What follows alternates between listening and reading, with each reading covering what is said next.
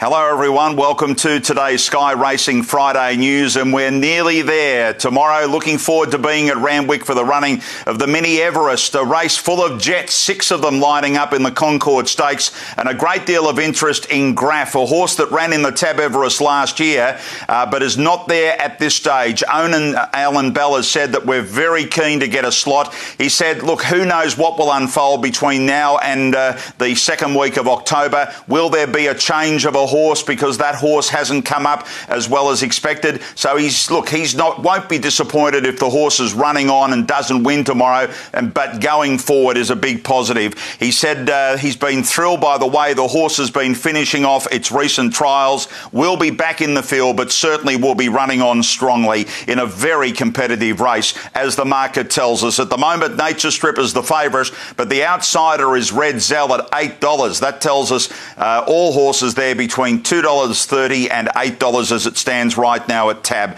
the Concord Stakes tomorrow.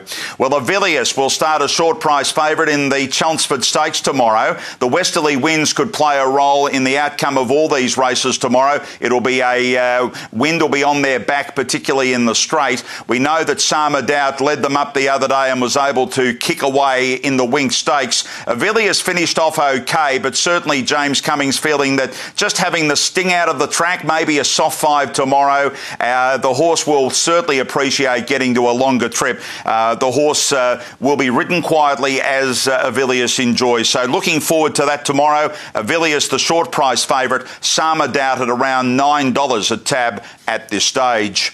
Well, the Tramway Stakes will see the New Zealand star Tiako Shark line up tomorrow. First time going in the Sydney direction, but is still the clear favourite. The barrier, well, it makes it a bit tricky. They'll ride back and come with one run. Gay Waterhouse and Adrian Bott have got Penske. Now, they know that they're throwing this horse into a really competitive race, but the 2 trials have been very sharp. They feel that, with some good runs over the next couple of starts, could be a lightweight chance in the Tab Epsom in October.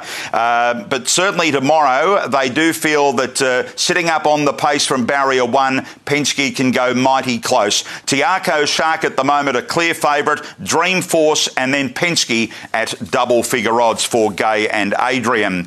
John Thompson has 2 excellent runners tomorrow at Randwick, as we've just mentioned, Dream Force in the Tramway, but also Sweet Deal. Scratched today from Wyong to line up tomorrow in the last race. She's won her last 2 in really strong fashion, been given some excellent rides by jockey Nash Rawiller. The build-up to this horse, this preparation has been very, very good, and she just pounces on them over the concluding stages of her races. So she's right in the market. Roheron gets a start now with a couple of scratchings, Sweet Deal and Scarlet Dream, who's fresh tomorrow. The Tab Everest, lots of interest in the Concord, but also interest in a gallop yesterday at Newcastle. Regimental Band is the leader on the rail for Kris Lees in this trial, but sitting outside is In Her Time, who's in the race, as we know already. They ran home in a very slick 32.21 hand timed in this gallop that was really over about 600 to 800 metres. They sprinted up down the straight, and the horse that sat off them, Eldorado Dreaming, will be seeing tomorrow week in the Theo Marks. For In Her Time, she's getting close to racing. She'll run the shorts a fortnight Saturday. She's a mare who reacts well fresh, and I just think spacing her runs now that at her age is probably more beneficial for her. So at the moment, the Tab Everest Marcus has Santa Ana Lane, the favourite, heading towards the shorts.